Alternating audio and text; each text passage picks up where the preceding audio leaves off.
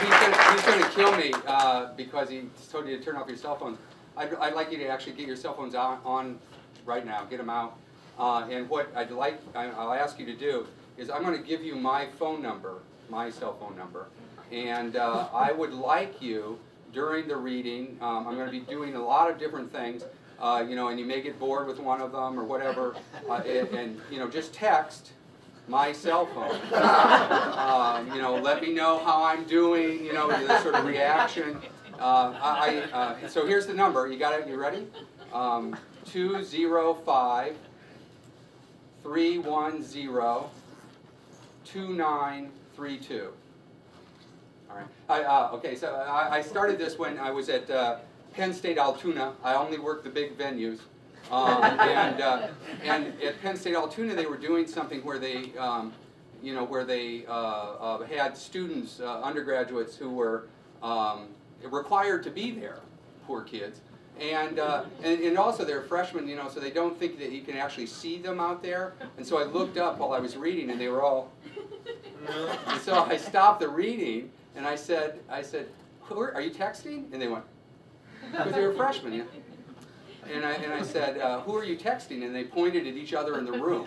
And I said, I want you in on that action, you know? So here's the number again, 205-310-2932. Okay, so have fun. If I were really good, if I were like the freshmen, I'd be able to do this reading and actually be texting back to you. But I'm not that good yet. So thanks for playing along with that. I'm going to read a variety of things, as I said, from a variety of stuff, and they're pretty short things. And so if I start one and you don't like it, you know, go ahead and text somebody else. I don't care. And then, you know, then I'll move on to something else. I'm going to start with something from Michael Martone, and I was telling my class here, I really like titles that are names. You know, Jane Eyre, Huckleberry Finn, David Copperfield, Michael Martone, and what they are there are 50 contributors notes, and many writers in the audience, you know what a contributors note is. It's a thing at the back of the book that usually says, you know, Michael Martone was born in Fort Wayne, Indiana. He's published this. He teaches here.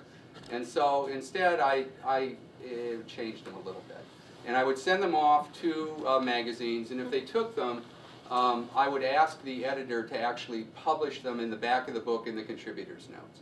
So a lot of these things, they're not in table of contents, they're just in the contributors notes section of the magazine. So that was the sort of project here. And it's great. I'm terrible with titles. Everyone is titled contributors note. Michael Martone was born in Fort Wayne, Indiana, and was educated in the public schools there. His first published work, a poem, Recharging Time, and a character sketch, Tim the Experience, about his brother, appeared in The Forum, an annual literary magazine produced by the school system featuring contributions of its students. His mother, a high school freshman English teacher at the time, in fact wrote the poem and the character sketch, signing her son's name to the work and sending it to the editor, another English teacher at the Southside Junior High School who had been a sorority sister, Kappa Alpha Theta, in college. Indeed, most of his papers written for school were written by his mother. Examples included English research papers, history term papers, translations from the Latin, speeches, and lab reports. It began, innocently enough, with his mother writing his essays, the prose supposedly dictated by the son to his mother, whose penmanship was far and away more legible. This arrangement, her son sitting across the kitchen table, in a sense thinking out loud as she transcribed his thoughts with the same pen she used to grade her own students' papers, engendered in her a very active editorial intervention, which began to shape the spontaneous utterances emanating from her son. Soon this situation evolved to the point where her son sat silently while she wrote an original response to his initial prompt. Once she finished the first draft, she read it back to her son, who made a few minor suggestions as to form, style, and content. It was at this time and under these conditions that Martone began thinking of himself as a writer.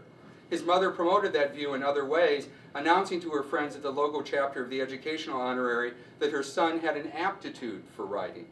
The collaboration continued through college, where assignments were mailed home or returned, or in some extreme cases the prose response was communicated via the telephone and copied out in a rather cramped and illegible longhand in the dormitory phone booth.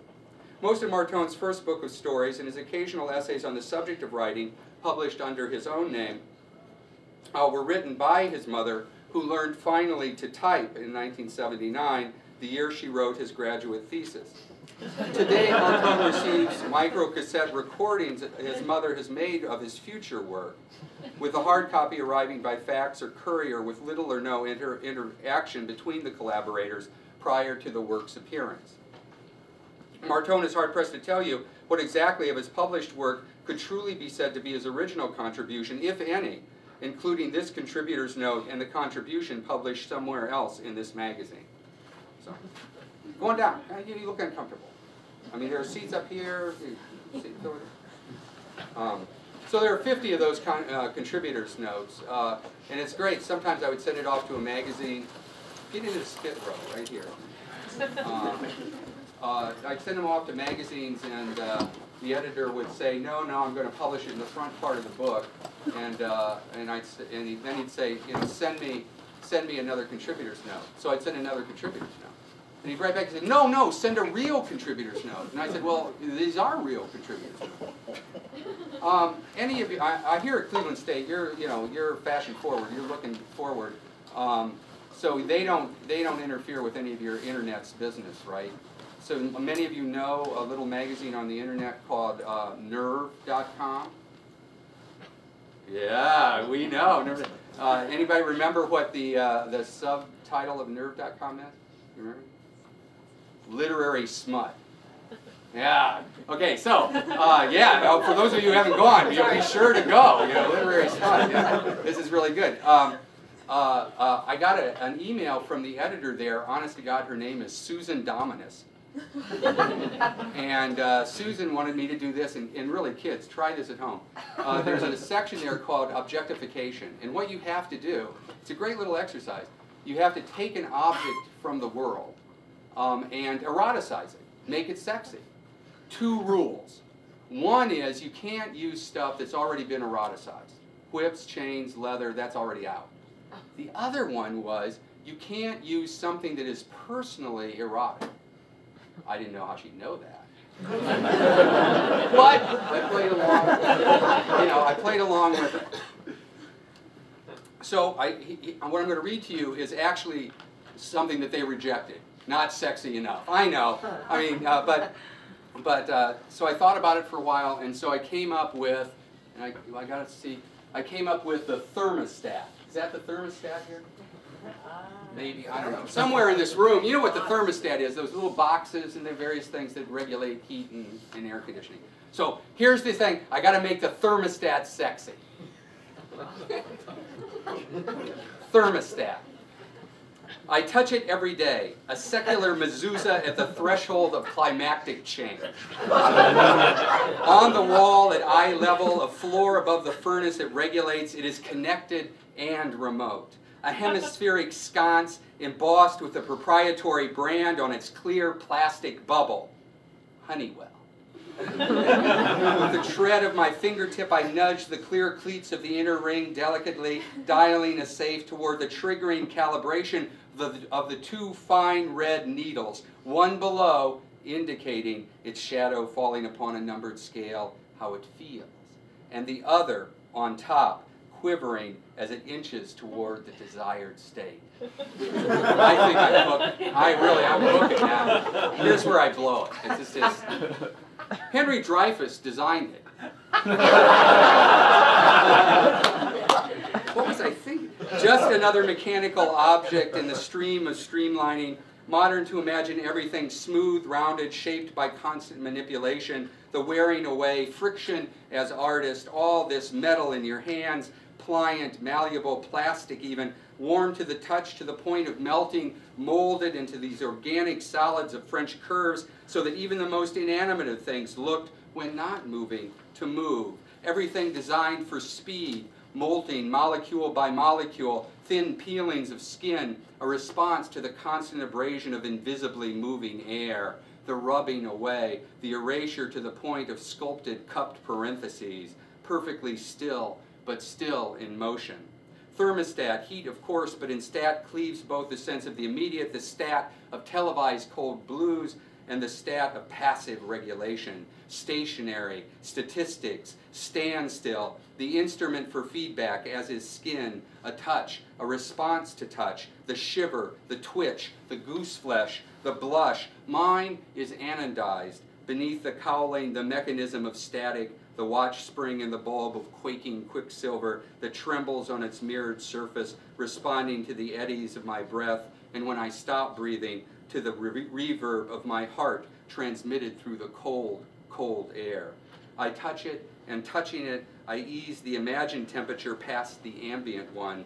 At that moment, deep in the house, I feel that sound like the distant launching of mortars, the inhalation of air as the oxygen in the room around me is drawn down the returns, the jets of blue flame igniting somewhere. So I sent that off to Susan, and Susan wrote back, and she said, Michael, she said, you think you're being pretty explicit, don't you? And I said, well, as a matter of fact. And she said, well, really, our readers can take a little bit more. So if you want to see the edited version of Thermostat, it's online. Put that in, so. It's great. I mean, you know, I'm in Alabama, and here I am, you know, up here. It's so, and I grew up, of course, in Fort Wayne. So I miss the cold, and my thermostat is completely reset. My, you know, internal thermostat. So anyway, come on, there's two right there, right? Yeah, okay. All right, I did another book. It's called The Blue Guide to Indiana. It's a travel guide, and I was telling my students I'm not very good with characters or plot. So I needed a fiction book that has no characters and no plot. So I came up with a travel guide. No characters, no plot. So you know what these travel guides are, right? I mean, it's just various things, places to do, some tours and things. And of course, the underlying joke of the book is nobody tours Indiana. Not even people in Indiana tour Indiana. And so, again, as with the contributors' notes, when I published these things, I did not send them out to literary magazines. I sent them to newspapers in Indiana. And when they accepted them, if they accepted them, I also negotiated with the editor and said, could you publish these without any enabling device? You know, not saying these are made, just that these are possible things to do on the weekend. So we had fun. So there are various tours. There's the sex tour of Indiana, of course. There's famous garbage and waste disposal sites of Indiana. There is the death tour. What else is there? There's also a little cookbook in there where you can actually make pork cake. It works. I made the pork cake. It works. And what I'm going to do is read the entire art tour. And in all the other tours, there are 5 or 6 things to do. There's like wars and skirmishes. There have been 2 wars in Indiana fought over time. And, you know, if you know that Indiana doesn't or used to not change their time. But this is the art tour. It only has one thing. Okay, so you kids out there, I know you love your PBS. You know, you like to watch that PBS. What's the show you like to watch on PBS? Reading Rainbow. Reading Rainbow, great show. It's a wonderful show. A lot of people like it, but that's not really what you like. Nova Science Now. Nova Science Now, excellent. You have the whole CD or DVD collection. It's true, but that's not it. What else? Masterpiece Theater. Very good. I mean, you know, with wine and stuff. You know, just very true. Matt, very good. That PBS, I tell you, the kids love it. What else? Sesame Street. Sesame Street, yes. Antiques Roadshow, I love it, especially when they think it's, but no. What? Pledge Drive. No,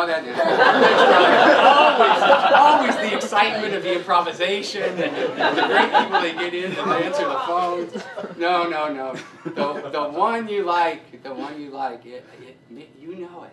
It's Barney. Barney, yes. Mr. Rogers. Mr. Rogers, of course, but no, there's still one even more great. It's a guy, and he sits in a studio.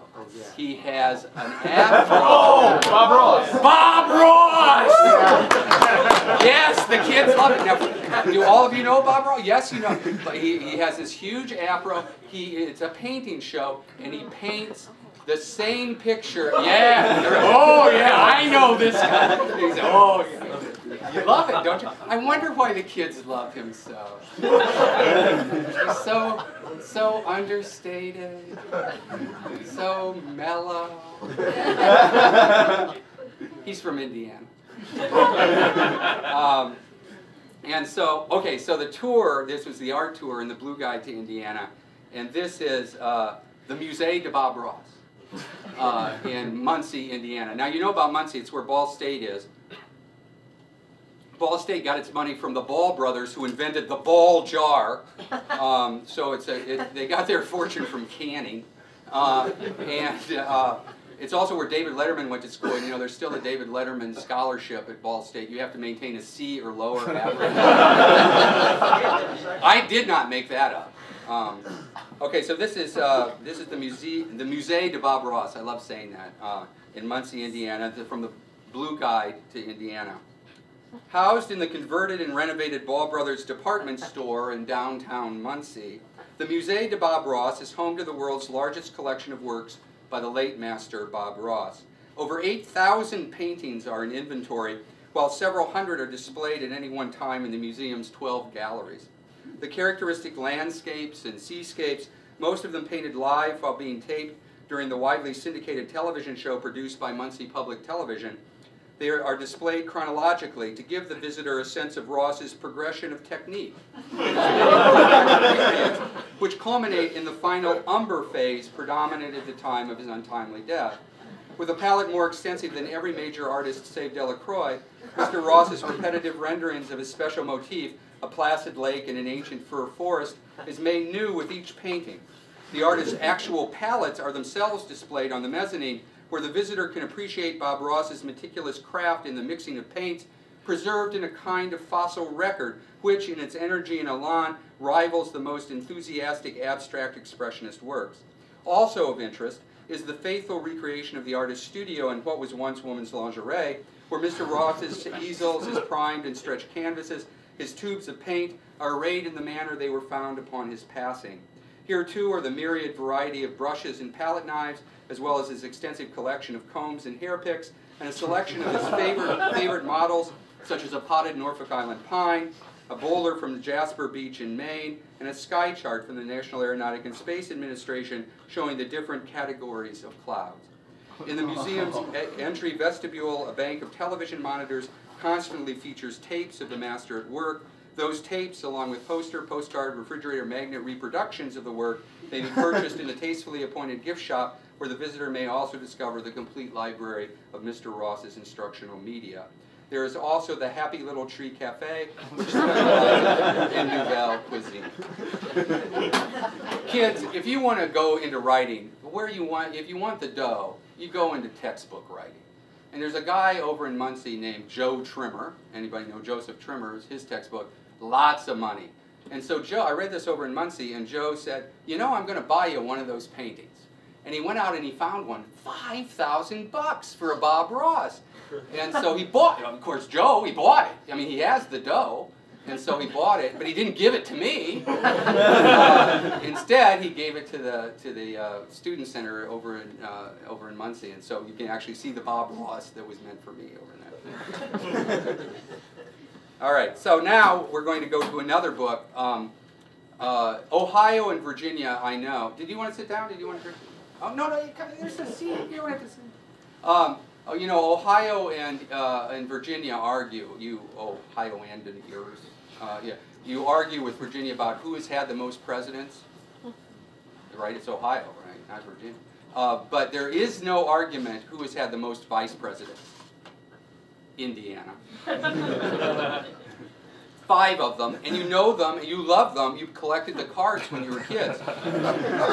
Great minds, all of them, including Schuyler Colfax and John Marshall, who gave us that great saying, first about the vice presidency, that it wasn't worth a bucket of warm spit, and second, that what this country needs is a good 5-cent cigar, really, intellects, and all the way up to Dan Quayle, the most recent. And there were actually 3 who were on tickets, 3 Indiana Hoosiers, who were on tickets and didn't get elected, and had Hillary been nominated, probably, you know, Evan Bayh would have been another vice president, all from Indiana. It's great, you know, the second place state is wonderful. And anyway, Dan Quayle was my representative in Congress, and many of you being Midwesterners, you know this, when you publish your first book, what you have to do is send your representative in Congress a copy of your book. And so I did. I sent a little book to Dan Quayle, and he wrote back, and he said, "Your heartwarming stories of Indiana make us all proud. Keep up the good work." And I framed that and put that, you know, up on my... And so years later, well, when he was vice president, I was thinking, what should I do, you know? And I looked up at that thing. Ah, he gave me permission. So I wrote a book. I wrote a book called Pensées, which is the Hoosier pronunciation for pensée. Pensées, the thoughts of Dan Quayle. So that translates as thoughts, the thoughts of Dan Quayle. And again, you know, the kids, you probably don't remember the founder, or one of the leaders of China, the People's Republic of China, was a guy named Mao. And Mao had a little red book of his thoughts. And so we made this book look exactly like Mao's book, except it was gray. So it's a little gray book of Dan Quayle's thoughts.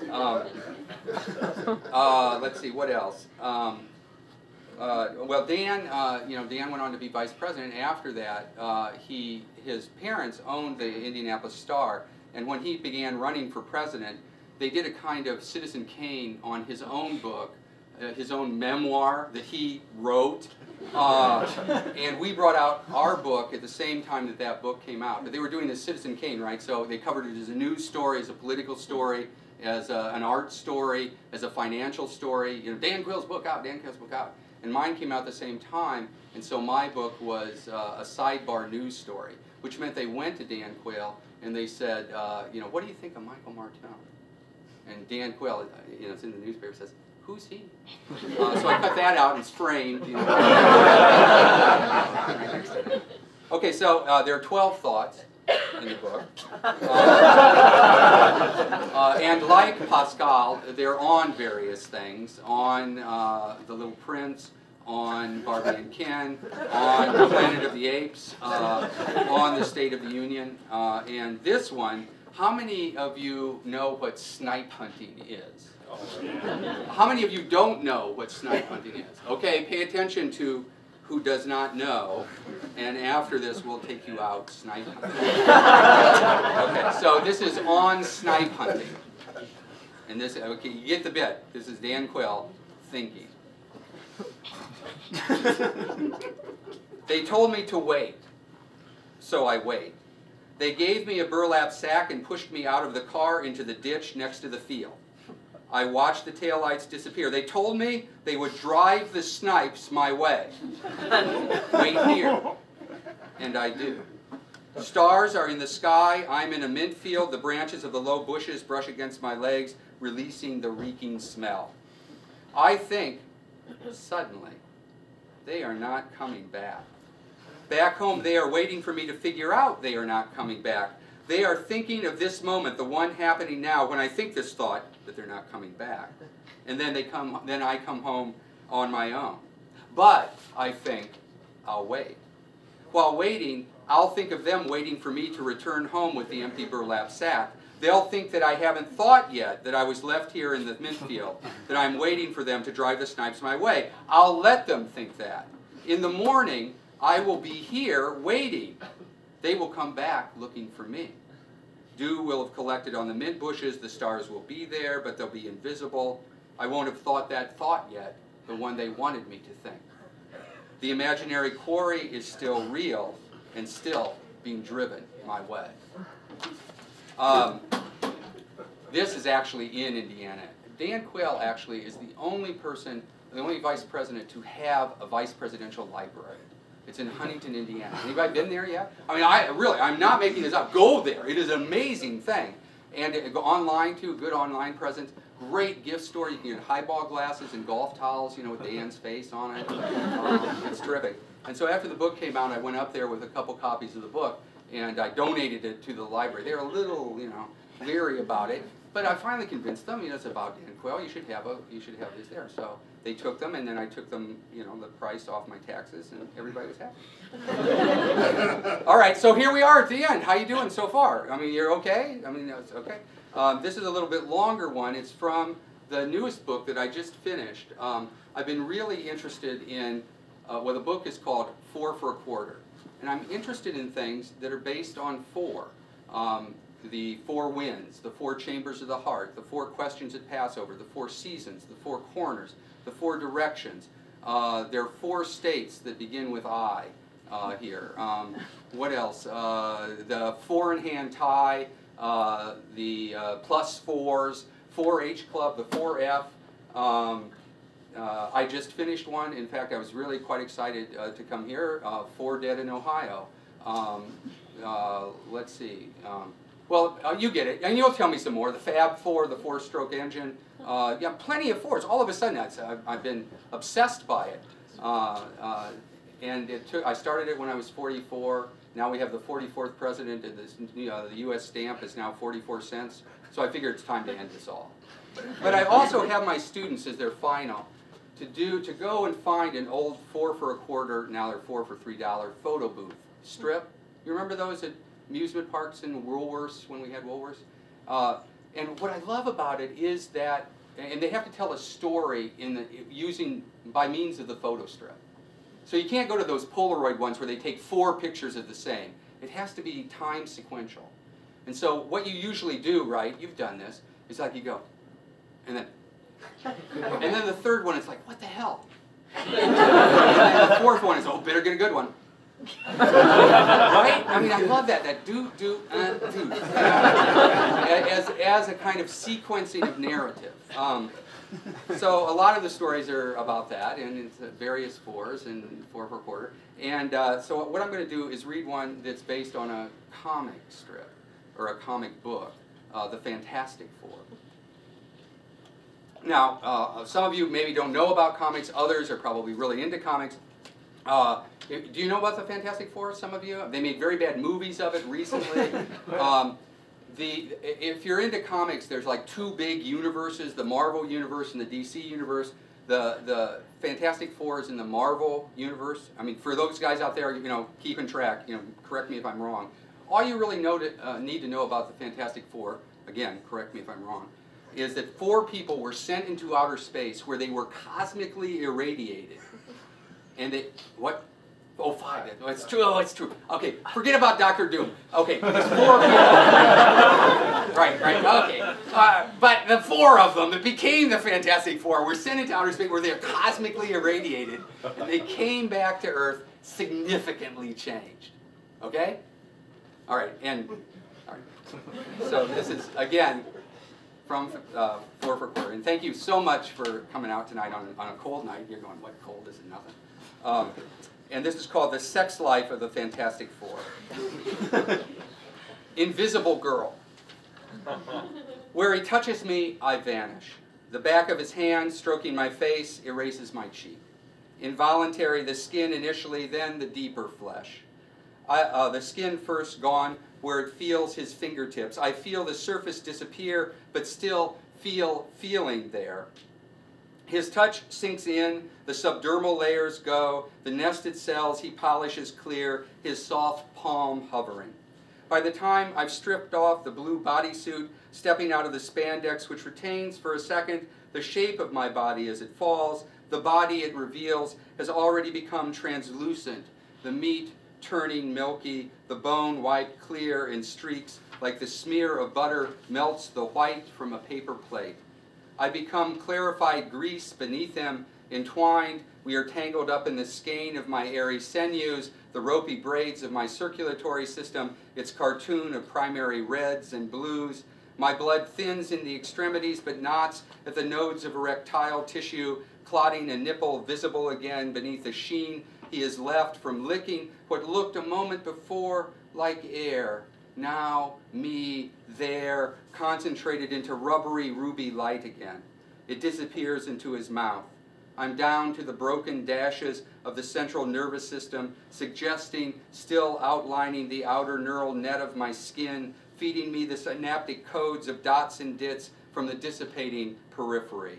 His hands, as they caress nothing, reveal me to myself, leave the after image of his movement burned upon the transparent wall of my retina, the lightning streak of his skin shaping the borders of my own body. I close my eyes and watch as my eyelids dissolve. My vision passes through skin first, turning then to scrim, to see now through another unoccluded lens. I see through my lids, through myself, see his cock clearly moving inside of the vast and now empty, empty space that must be me and must be not me.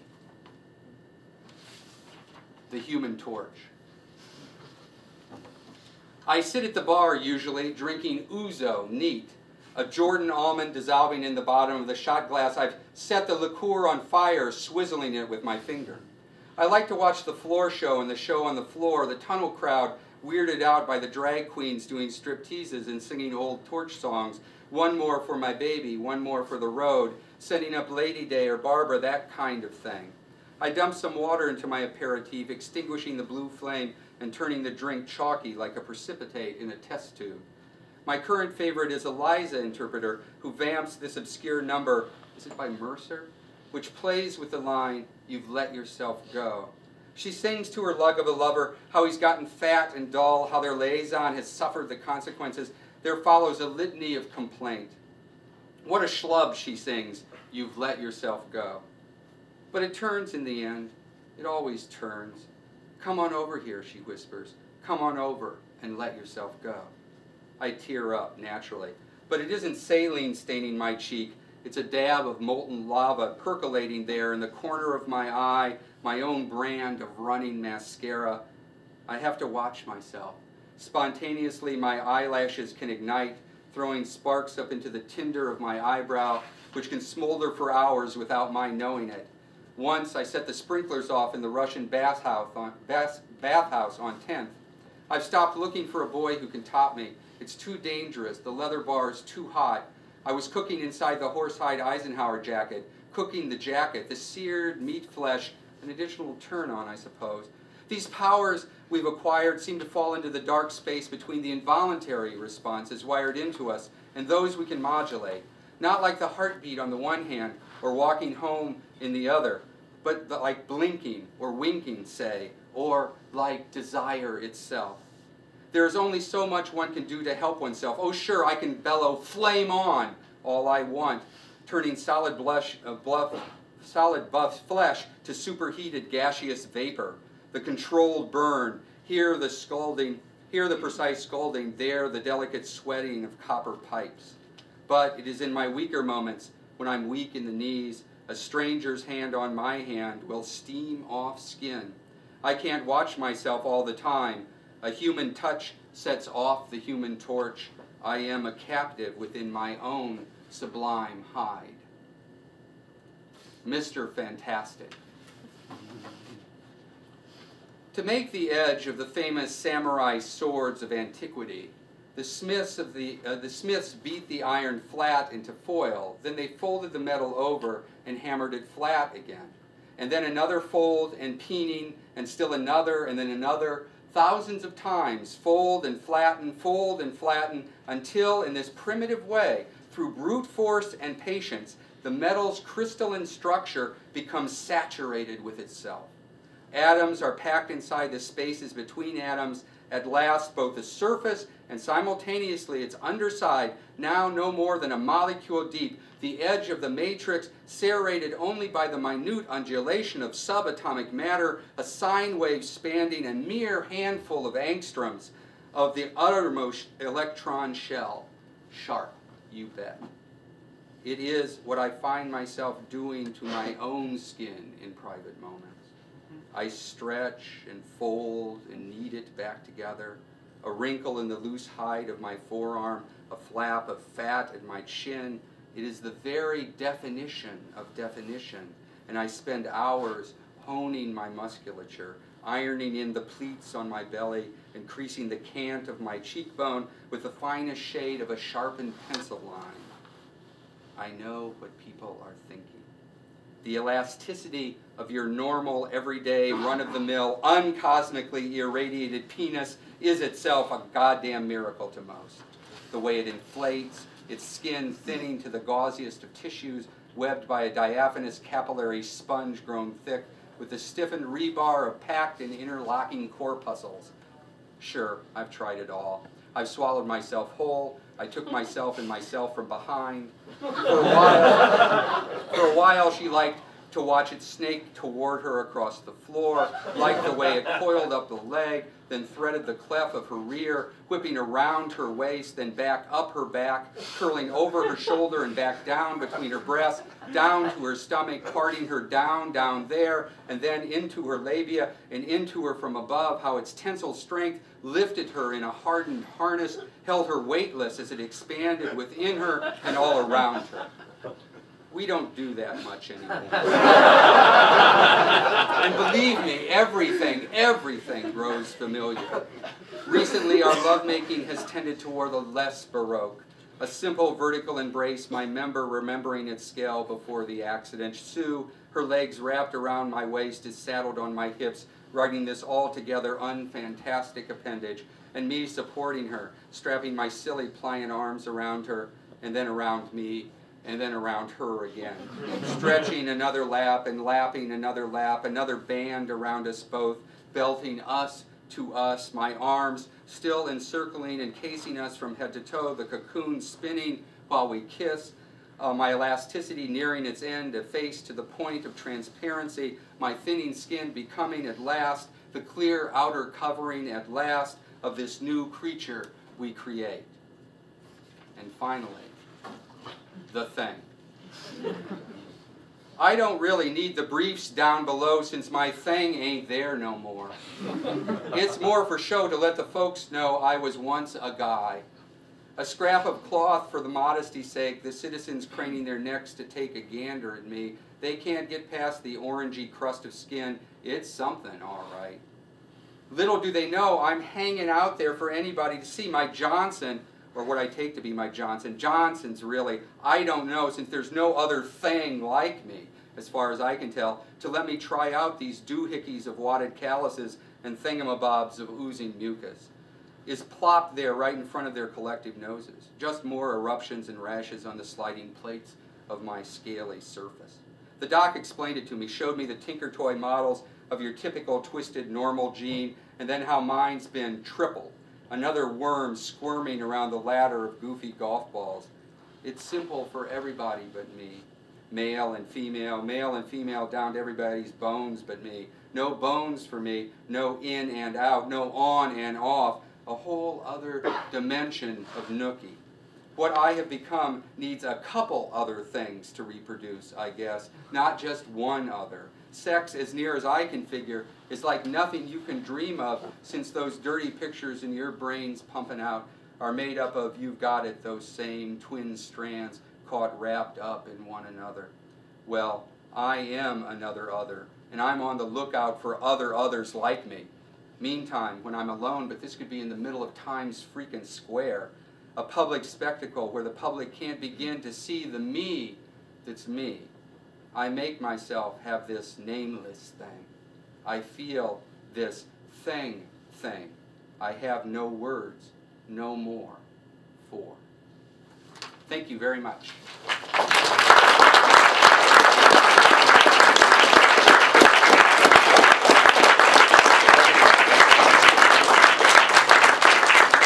So questions? Any?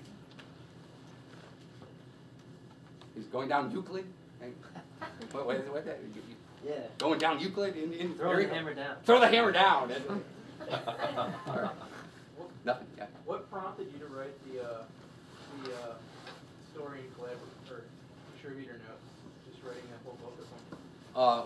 It actually, I wrote the Blue Guide first, and you know, are you a writer? I think so. But You are? no, I mean, so right, but I mean the jury's still out on whether I'm good. well, no. I mean, if you're right, you're a writer, and if you send things out and you get it accepted, I mean, you have this weird sort of interaction with the editor, and editors sort of routinely, you know, they just say, send a contributor's note, and everybody already agrees what that is. And just when I finished that book and the editor said, you know, send a bio note, I thought, whoa, you know, I really haven't thought what that is. And I had for a long time in mind the weird fact that if you watch MASH, the television show, Dr. Burns is from Fort Wayne, Indiana. And he would have been a doctor in Fort Wayne about the time that I was born. So I imagine that I was born in Fort Wayne and Dr. Frank Burns from MASH was the attending physician. So I thought that would be my bio this time, and so I sent it in, and they published it as that, you know. And so I thought, well, this is interesting. What else about my life, you know, is there? And so as I continued, I just kept writing more bio notes, and finally that sort of, you know, took over my interest. And I still write bio notes. I sort of can't stop writing those kinds of contributors notes. I just find it great because sometimes the bio notes are better than the pieces in the journal. Well, I know, and we were talking in the class that I'm doing here, you know, we all as writers, you know, we're sort of shy about it, but you say, do you want to be published? And they say, yeah. And so you begin asking why you want to be published. And you know, well, you know, I want to show up in a magazine. But I say, when you read those magazines, I say, what's the first thing you read? You go to the contributors' notes, you know. I don't want to read that crap. I want to find out about these people, and so you know, this is where the action is taking place. I think, you know, back in the back of the thing. So yeah, so it's interesting. Yeah. In my class, we read your piece 4-H. Oh, you did. Oh, wow. Yeah, and it's such a wonderful hybrid of poetry and fiction. Okay. And some of my students felt a little bit resistant or uncomfortable at that idea. So I was wondering if you could speak to that. How do you talk about that, and what's the pleasure in it for you, and Yeah. are we compelled to make a choice, or? Well, I mean, it is interesting, isn't it? We've been talking a lot this week with the program here, and my students, I think, and something I've been thinking a lot about, which is, it's a weird thing, if we think about it, for writers, creative writers, to be in a university, which is resolutely a sort of critical place. And you know, by definition, it wants to have departments, colleges, hierarchies of all kinds, and it really trains very well both scientists and humanists to think critically and split up things into categories, genres, as ways of thinking. And I think humanly we do have to think that way. But I also think there is the job of the writer, or the job of the artist, to actually be, I mean, my favorite god is Hermes. You know, it is about, I think it's our job as writers and artists to be in between things, and to actually move and nudge and define where those borders are. And I think it's another job. You know about Hermes? You gotta love the Greeks. Yeah, they're amazing. Okay, you know what Hermes did first? When he was a baby, the first thing he did, he stole his brother Apollo's cattle. He's a baby, he's toddler. He steals the cattle, and he makes the cattle actually walk backwards in their track. You know, so Apollo's going, who stole my cattle? It was the baby. And then he goes and looks at Hermes, and Hermes goes, well, it's the baby. You know, so Hermes, I mean, you know, Hermes, I mean, this is you know, art and science and brilliance, and Hermes is, you know, and finally he figures it out. You know, Hermes says, okay, I stole your cattle. You can have this cat. And he says, you know, make you feel better. What Hermes does is make something that we associate with Apollo or with music, and that is, or with art, and that is, he gave Apollo's lyre. You know? Okay, so Apollo can make music. He's an artist, but he didn't make the lyre. The baby made the lyre to appease Apollo. And, you know, and so the baby actually, you know, in some ways, you know, makes the art. I mean, that's the job. The job of the artist is to make the art, not to figure out what to do with it. That's the job of the critic. That's far-thinking Apollo, you know. And there is, you know, Hermes also is, you know, the patron of bankers, the patron of thieves. It can be found at the crossroads. And this is where I think, if we think of ourselves as artists, that's where we are. We are about mediating between all these things and mixing them up. And in so mixing up the categories, what you do is actually, creative writing, creative work is not like God's creativity. You're not making up something out of nothing. Instead, you're taking the things that we're bored with and rearranging them. So a great creative act was when they came up with the cliche, it's raining cats and dogs. We know what cats and dogs are. We know what rain is. Some Hermes artist put those two things together and transformed the world. And we never saw rain or cats and dogs in the same way again. And so to say, that's just it. So we got into the university. This is going on way too long. But you got into the university, and of course the university says, okay, we have prose writers, we have poets. We have critics, okay, all like that. And here we have to hire. Yes, we have to identify that we're hiring a poet. And all the time you just want to go, especially when you're inside that beast that wants to hold those categories stable, when what your real job is to erode those categories, rearrange them, make you see in a different way. Do you know about the Museum of Jurassic Technology? Do you know? Anybody know? Anybody been to the Museum of Jurassic Technology? Oh my God, you've got to go online to the Museum of Jurassic Technology. It's a fake natural history museum. Okay, and it's run by a guy named David Wilson. And you go in there and you see, we were talking about this, right? I was talking with somebody. Oh yeah, up at Kent, we were talking about this. You go in there and you have this, the one display is an ant, a South American ant, that inhales a spore. And the spore goes into the head and it creates this weird sort of thing and makes the ant go crazy, and it grows antlers. And then it climbs up a tree to a certain height and bites into it with its big mandibles, and its head explodes and rains spores down on the floor of the forest where other ants inhale it. And so it's this huge display explaining this ant. And so Lawrence Welcher, who wrote the book about this, is going there, going, okay. And then he goes next door, and there's a huge block of lead. And the lead block has been cut away, and in it is a bat, a flying mammal. And it's caught sort of mid-flight, and the enabling apparatus around it says there's a certain species of bat in the world that has so developed its echolocation possibilities that it can fly through solid objects. And this one got caught. This one didn't make it through this block of lead. And so Welcher, the guy, goes to David Wilson, the curator of this museum, and he says, "Come on," he says, "This isn't." And Wilson is so great. He says, "Would you like more information?" And so he keeps giving him more pamphlets and papers on these species, and he never breaks. He never breaks. And he says, "Well, he says this can't be real. Things cannot fly through walls." And he says, "Well, I don't know. I've never seen it, but I do have evidence of it. Look at these papers here. And look at the guy caught in the block of lead there. That says something." And so Welcher takes this material to the bat guy at Cornell, and he says, "What's going on here?" And the guy says, "This is really good." He says the citations are real. The scientists that he's quoting here, there is a tradition of folklore in sub-Saharan Africa of bats that can fly through grass walls. He says, of course, it's not true. And he says, but, and that's the long uptake to this answer for your students. He said, but.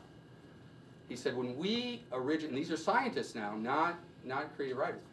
When we originally came up with the idea that a flying mammal has a biological radar that allows it to echolocate and find prey and its way around at night, no one believed us either. And then Welcher said, well, what about the ant? He says, that's true. There is a species of ant in that spore thing that happens in South America. So that, it's, what that is, or what the job of the writer is to actually bring up the very questions that your students brought up. Like, what the hell is, I thought my world was a stable thing, but no, that's just all kind of agreed upon conventions, and you're just making clear these things in a kind of uncomfortable way. Making clear that the world has other possibilities before we all settle down into the way things are. Right? Don't you think that's? Yes, I do. Yeah. Yeah. You got to go to the Museum of Jurassic. Well, another thing you do, you go in there and you don't know it, but you trip a little thing, and the lights begin to go down very slowly. So the longer you're going around in the museum, it's a storefront museum on Santa Monica Boulevard, or Venice Boulevard in Los Angeles. The longer you're in there, the darker it gets. But you can't tell. You know, and then all of a sudden you realize you're in complete darkness. Look, did you? Somebody? Yeah. This might have to do with what you were just talking about, but I noticed in the pieces that you read tonight, a lot of all the characters, and I think you're being facetious when you say you didn't like characters. Yeah. But they were all reappropriated. I mean, even yourself. You had Bob Ross. Yeah. You had Fantastic Four. You had Dan Quayle, and you had yourself. Very good. That's very good. Is there a way? What do you get from reappropriating characters as opposed to what difference do you see when you're? Well, again, I mean that's to admit my weakness. I just don't. I can't make them up. Might as well take them off the shelf, you know. I mean, they're ready to wear. I mean, that's part of what I get, and also part of what I get is, and of course I'm reading this. I mean, one of the things that I find interesting is, because I'm really interested in myth, too, and how myth is different. Myth is a sort of shared and community story. And what the Greeks did with myth, of course, is, you know, there was a general story that the whole community sort of holds, and then you find a little bit of it that you maybe will emphasize or rewrite or whatever. And I think that's really interesting to do it that way. So what are contemporary myths? So my first book, or one of my first books, is Fort Wayne is 7th on Hitler's list, which is the belief that Fort Wayne, if Hitler had gotten over here in World War II, it was important enough to be destroyed, which is a very Midwestern thing, right? We weren't number 2 or number 3, but 7, man. You know, and we're really that important. We make copper wire. And no one has any evidence of that. And yet growing up, the generation older than me constantly was telling me this in a kind of prideful way. You know, if Hitler had gotten over here, we'd be toast. But it is, you know, I mean, it's that weird. Anyway, that was like a myth. And it turned out, my mom was a freshman English teacher, as I said, in my fiction. And she taught every year mythology. Edith Hamilton. You read Edith Hamilton? You got that little Mentor paperback with Perseus on the cover? Flip that baby over. There's a picture of Edith looking like a very school marm that she was. It says, Edith Hamilton grew up in Fort Wayne, Indiana. And it turns out that I played in Hamilton Park, which was her family's land. And here was the great initiator of Greek myths in America was from my hometown. And she was basically talking about a culture that was pretty much no larger than Fort Wayne, Indiana, that had all these stories that survived all these years. And I thought, well, you know, Athens in the Golden Age took its stories seriously. So what are the stories that are serious to me? And so that's why I never was interested in, again, creating new characters, but characters that were already there and seeing the sort of nuance and playfulness. And not only that, like in the Dan Quayle book, chances are, if you know Dan Quayle at all, and I know he's drifting into history now, probably you would think, the first thing you would think is potato. So as a writer, I never had to mention the word potato. You were already thinking that. As a writer, I have to know, or I have to sort of say, well, how can I play with the absence of potato that you already are there? What other stuff can I plant in your head, you know, to play in this mythological storytelling, as opposed to a sort of standalone storytelling? Does that make sense? I mean, yeah, mythologies are, I don't know, I'm just interested in it. And really, too, I have a rough time with, when we talk about character, what we're really meaning, I told this to the class, you know, one of the greatest fiction writers of the 19th and 20th century in the world was Sigmund Freud, and he invented a character called the unconscious. And now when we think of character, we do think in terms of that deep, realistic, you know, psychologically realistic character that's based on another mythology, a mythology that a guy in Vienna made up. You know, there's no evidence of it. Psychiatry doesn't take it seriously anymore, but it still has potency for us. But for me, that was, you know, I mean, everybody was playing that game, and I was sort of less interested in that kind of character. But when we say character, I think that's what we mean. We mean a character with psychological depth, where, you know, childhood trauma or childhood experience somehow goes inside of us, gets buried, and then reemerges in another traumatic experience later. Those kinds of things. But I thought, oh, I can do it. I can do pre-Freudian character, which is essentially what I'm doing. Yeah. I'm just kind of curious what Marvel thinks of your take on the Fantastic Four. I'm worried. In Blue Guide, I'm now. Have you ever gotten a cease and desist order? Fortunately, no. It's fun. When I did, I mean, here's the downside of using real people. So the first thing I did was invade privacy. And the lawyer said, you have to do this. And it was a story that was about James Dean, but it was told in the voice of his high school English teacher, a woman named Mrs. Nall, who was alive at the time. You give up privacy if you're famous and if you're dead. And so the lawyer said, and it was a monologue where she, I mean, it wasn't libelous. It was just her talking about her student, James Dean.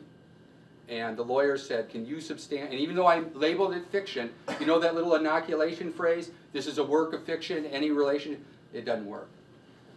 Even if it's fiction, if you change the name, you know, if Mrs. Nall wanted to come after me, or think of, you know, you're writing about your mother, but you call it somebody else, you change the color of her hair. If your mother's pissed off enough at you, she can come after you for privacy invasion.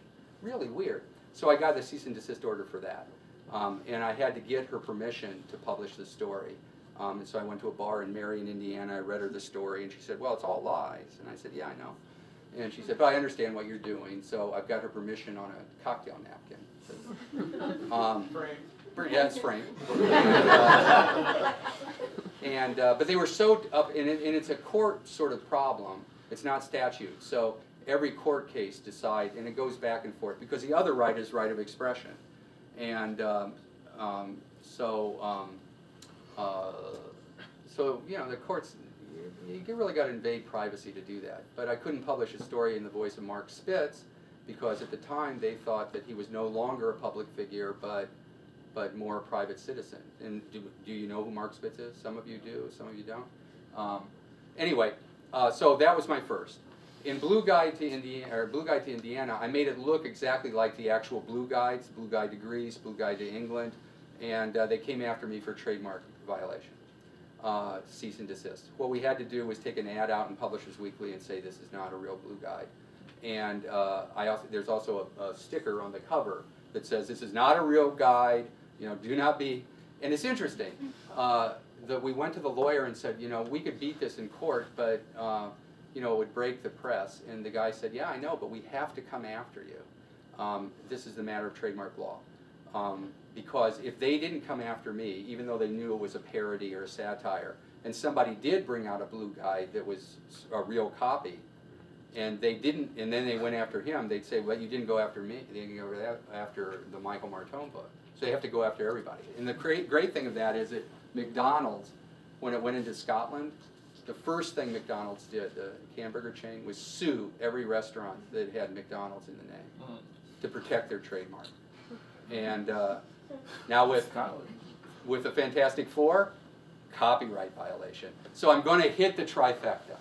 And now that the Fantastic Four and Marvel is owned by Disney, oh my God. So that's one reason I like to read this, because I really don't think I'll be able to publish it in the book. I think they'll come after me. And my only hope is I publish in really little obscure things and they won't see it. But if they do, they will. Especially this. They'll.